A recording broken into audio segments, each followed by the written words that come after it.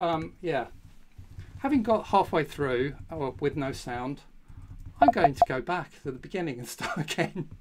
So, sorry about that. Let me start again. Let me take you through, and we've got sound, so that's good. Thank you very much, guys, for pointing that out. Yeah, it's difficult when you haven't got technical support on the background, but yeah. Let's go again. So, hi, I'm John, your concierge to the world of the Raspberry Pi Pico, IoT, robotics, and other fun tech. So, welcome to my channel. This is my live stream, which is more relaxed. Look at the world of the Pico, sometimes with sound, sometimes without sound. Who knows? You know, stay tuned for a rundown on some of the exciting news, or I think it's exciting, in the Pico ecosystem, and an update on my plans for the channel. If it's your first time watching the channels, thank you very much for joining. Please think about liking and subscribing. If you're returning, then thank you very much for coming back. I do appreciate it. So, how are you? Well, I'm glad you can now hear me, and hope the Pico projects are going well. I'm back on my feet after a small operation in January, so I'm feeling a lot better now. I've got rid of the gallstone and excited to get back to work. So lots to do, and I'm just catching up on trying to build up a bit of a backlog of video blogs ready for the channel. Because, as you probably guessed, not everything always goes exactly to plan, and it's good to have a bit of a buffer so that when my projects don't quite go right, I can do something about it. In fact, I keep thinking about doing an episode on the stuff that goes wrong, because it does. It goes wrong in my project. I'm sure it goes wrong in your projects too. And, I think it's sometimes nice to recognize that things aren't always quite as perfectly clean white shirted as I perhaps like to try and portray. Things do go wrong. They're dirty. Code is hard, and yeah, I make some very wonderfully silly mistakes at times that keep me stumbling. So what am I going to talk about in today's episode? Well, I want to talk a little bit about news on the Pico and stuff that I think is going on, a bit around my projects and some of the projects I've been working on and playing with, a bit about where I'm going with DrJonEA as a channel, and then some Q&A, hopefully. So, let's start with some news around the Pico, RP2040, and any other exciting tech that comes along. So I guess to start with, the big news coming into December was the launch of the Raspberry Pi 5. And yes, okay, this was big news, but it actually has had quite an interesting little bit of a knock-on effect on the world of the Raspberry Pi Pico and Pico SDK development. As some of you probably know, I write courses for Udemy around the Pico, and some of my students have reported a lot of problems trying to use the Raspberry Pi 5 as their build engine. And that was on Ubuntu 23.10 and Raspberry Pi OS Bookworm. And it comes down to them not really being able to, or the platform out of the box not working with the debug probe from Raspberry Pi, or a Pico probe if you build your own for SWD flashing. And this is due to missing UDEV rules that were, I'm sure, prevalent there on the previous version of those operating systems, but are now not.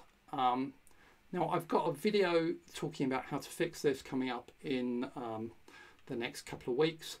But if you need the fix urgently, drop me a message and I'll let you know how to fix it. It really is essentially putting in a simple UDEV file, and it will go other problems will go away.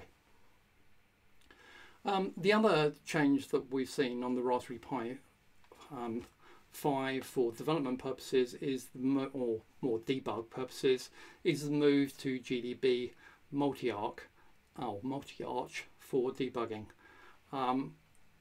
That's not a huge surprise because we've seen Mac convert over to that, and Linux has converted over to that for their build environments as well. So GDB multi-arch was not surprising to see Raspberry Pi catch up on that too. Staying on the Pico SDK, I noticed that the quick start guide over on Raspberry Pi's site has had quite a major update. There is some new stuff in there. It's worth a scan through. There's also some stuff that's not in there that used to be in there, and one of those is the Pico SDK window quick install. So to install that just by downloading that binary off of GitHub and running and installing, that's no longer talked about in that guide, which worried me a bit. I don't know if that's going away. Certainly it is still available on GitHub right now, but yeah, there's a bit of news that surprised me. Hopefully it's still going to be supported, because it really is a nice, quick and easy way to get users up and running on C and C++ development environments for the Pico. The other big news, I think, launched in January, was FreeRTOS kernel version 11, which is a merge of the SMP, symmetric multiprocessing capability, with the rest of the FreeRTOS kernel. And this is great because it also supports RP2040 and the Pico. I talk a bit more about this later, and I've of course done a bigger video on this, but it is a big one for me because most of my projects use FreeRTOS, so it's got to be one of the big pieces of news available for the Pico that came out this year. The other bit of news I picked up on was the launch of TensorFlow Lite's Pico update. So TensorFlow, if you haven't come across it, is an open source machine learning framework based on deep learning neural networks. It span out of Google back in about 2015. The new version now supports dual core on the Pico, which I think is great and speeds up the algorithms. So they're quoting things like a person detection algorithms now sped up by 1.4 times the speed, which is cool, because the only people detection algorithm I did, and you might remember it from Robot Santa back in December, was actually running on the Raspberry Pi 4. I was only actually using the Pico for doing servo motor movements and things. So being able to do people detection on a Pico might be quite interesting, especially as we now have cameras supporting Picos as well. They're monochrome, but that's okay because you normally do people detection in monochrome anyway. It's something I might take a look at a future date. My only reservation is the little amount of RAM available on a Pico for doing image management and image manipulation, but certainly it's good to have frameworks like TensorFlow Lite available to us. So those are the news stories I picked up on. Were there any I missed? Do let me know in the comments and I can include them next time. So what projects have I been working on? Well, you've seen a lot of the stuff already on the channel because I try and get them into my video blogs on the channel when I can. So you will have seen probably the most fun I've had this year on a project which was OTA, the over-the-air update of the firmware on the Raspberry Pi pico-w. And that was using the library by Jacob Zimnel. That was great. It there is something incredibly satisfying of being able to download binary code directly onto your Pico and get your Pico then to actually just switch to running that code. Very, very cool. I had probably as big as a smile on my face as my AI colleagues there in the image, bouncing across the lobby floor. So if you haven't seen that video, go take a look. It's well worth a watch and having a play with that, because yeah, I think certainly will be making its way into some of my projects in the future. And I've already touched on FreeRTOS kernel, and I did a video blog checking out the new version. I was interested in how easy it is to get to basically switch from single core to dual core operation in FreeRTOS kernel. Certainly it used to be a little bit of a pain because it was a separate branch of the kernel on GitHub. It had slightly inconsistencies with its build process, and therefore switching from one to the other wasn't really very easy. Now with the version 11, it actually is really easy. And I then sort of baselined it in performance just to see, you know, are you getting a significant uplift when you're going from single to dual core on FreeRTOS? And yes, you are. How does it compare against single core and dual core bare metal? Not badly at all. In fact, single core FreeRTOS kernel actually beat the performance of bare metal single core, which surprised me for some while until I worked out that I think it's heat management that's doing it.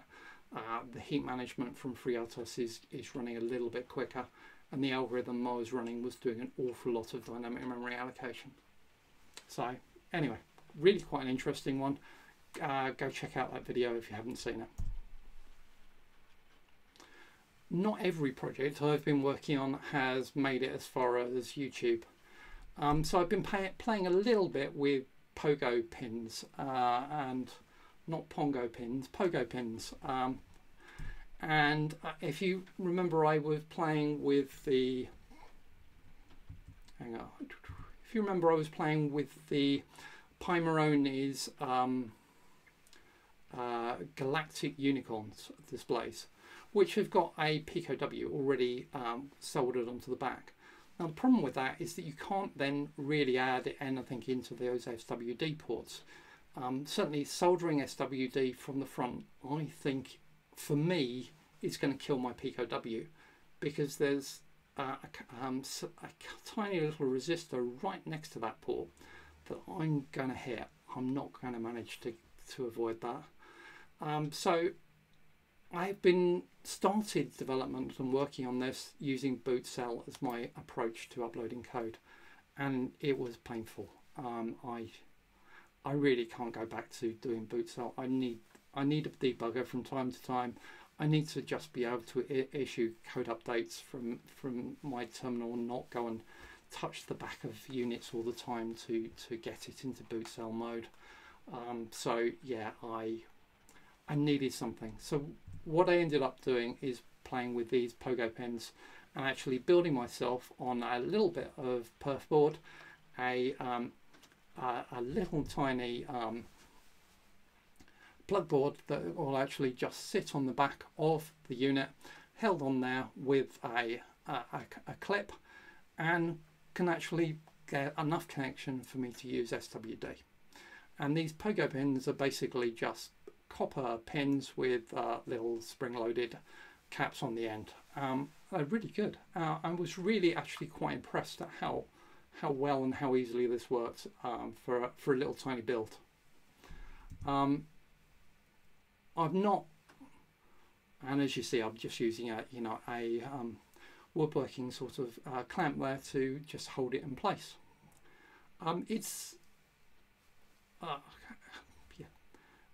I don't know whether people want me to put one of this up as a full video and talk about it in a bit more detail.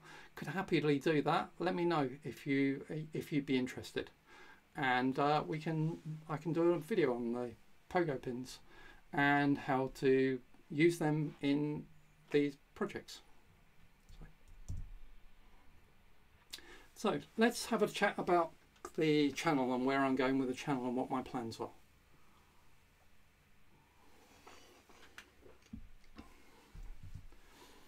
I guess the first thing to say is I'm obviously playing around a little bit with branding and imagery at the moment, trying to get my site and my channel to have an identity and, you know, to feel comfortable and feel recognizable.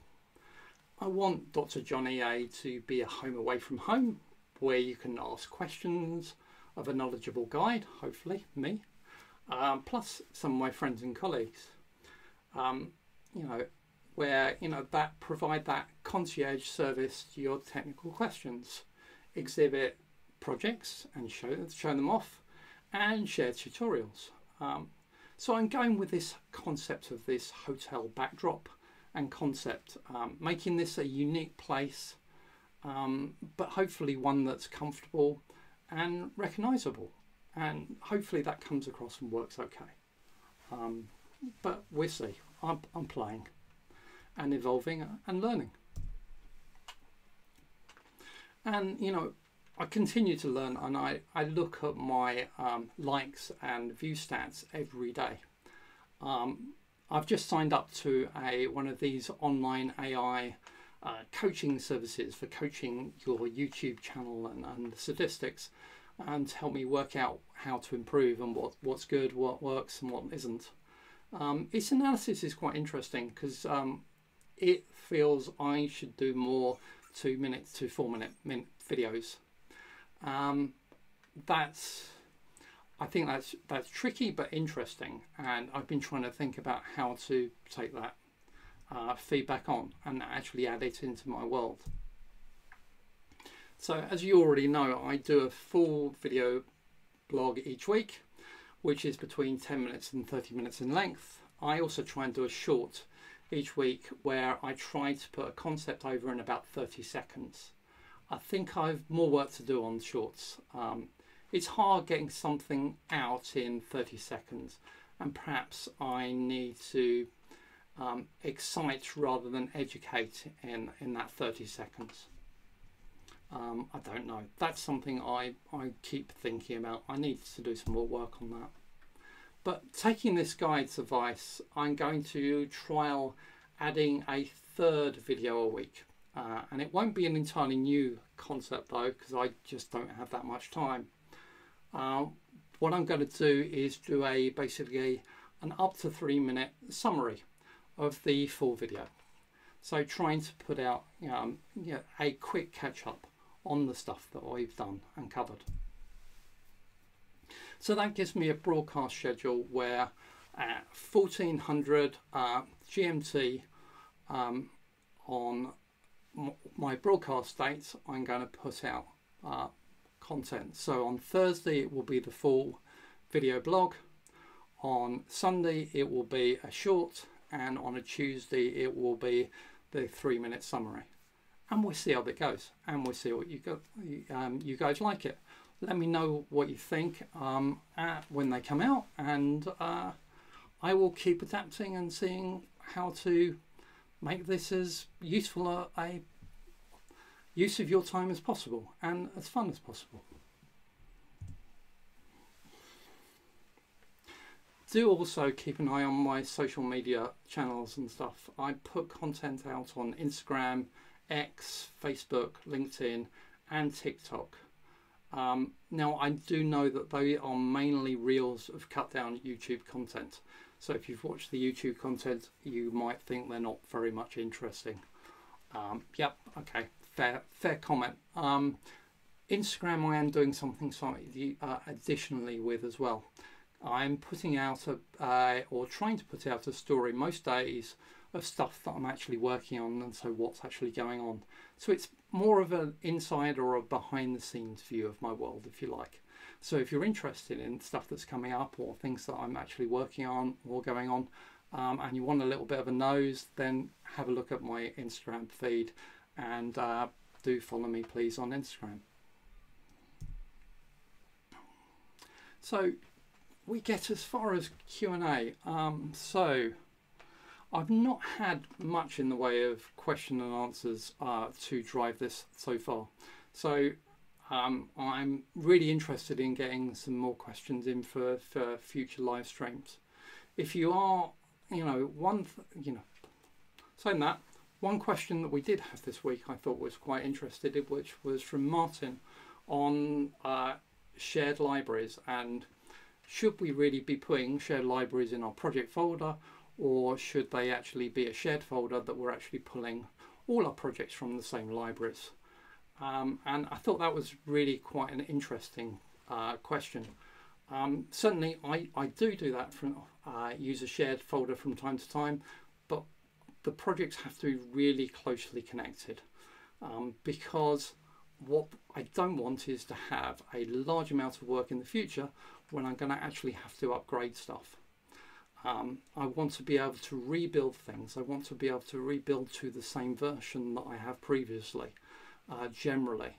And so my advice is to keep local copies of the libraries in your actual project folders, because that way you can go back to that version of the library, rather than trying to then when you're trying to rebuild it in 6 months, 9 months, 3 years time, actually having to then work out how to do all of the upgrading in order to make it work. So yeah, my advice is definitely to keep things simple in local projects, to avoid the upgrade pain if you don't need to upgrade. Let me just check to see. So apart from questions on why you can't hear anything, which is my own silly fault, no actual questions on board, so we will not answer any more questions. But if you do have anything that comes up, think there's stuff worth talking about, or my opinion on, that others might be interested in, then please give me a shout and we can go from that. So that's it for today. I'll do another live stream in March. Let me know what you think of the live stream, and please do let me know some questions for next time as well. I will keep trying to put a Q&A slot in. Please like and please subscribe. I really do appreciate it. And keep tinkering with those projects. Goodbye for now. Bye-bye.